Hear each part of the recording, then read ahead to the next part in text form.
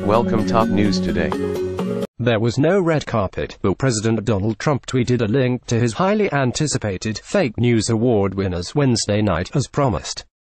However, the website crashed moments after the link was tweeted by President Trump. 2017 was a year of unrelenting bias, unfair news coverage, and even downright fake news. Studies have shown that over 90% of the media's coverage of President Trump is negative, wrote the website GOP that had published the list.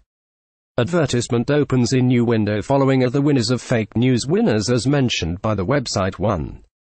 The New York Times' Paul Krugman claimed on the day of President Trump's historic landslide victory that the economy would never recover. 2. ABC News' Brian Ross chokes and sends markets in a downward spiral with false report. 3. CNN falsely reported that candidate Donald Trump and his son Donald J. Trump Jr. had access to hacked documents from WikiLeaks.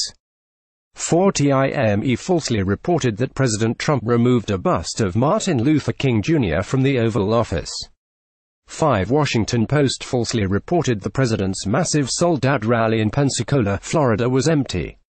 Dishonest reporter showed picture of empty arena hours before crowds started pouring in. 6. CNN falsely edited a video to make it appear President Trump defiantly overfed fish during a visit with the Japanese Prime Minister. Japanese Prime Minister actually led the way with the feeding.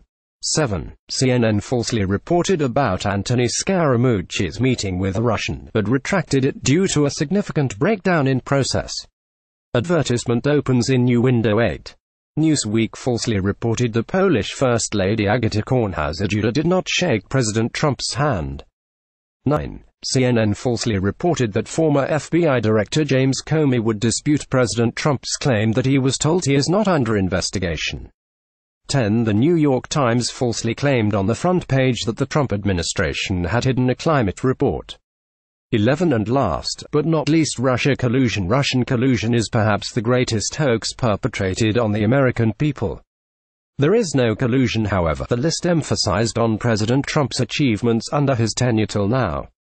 While the media spent 90% of the time focused on negative coverage of fake news, the president has been getting results, said the website. The economy has created nearly 2 million jobs and gained over $8 trillion in wealth since the president's inauguration, stated one of the points.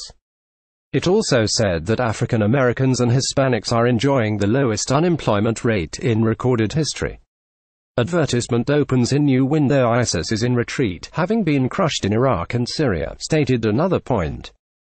Earlier this month, Trump promised to unveil the award winners on Wednesday and was questioned about the delayed awards.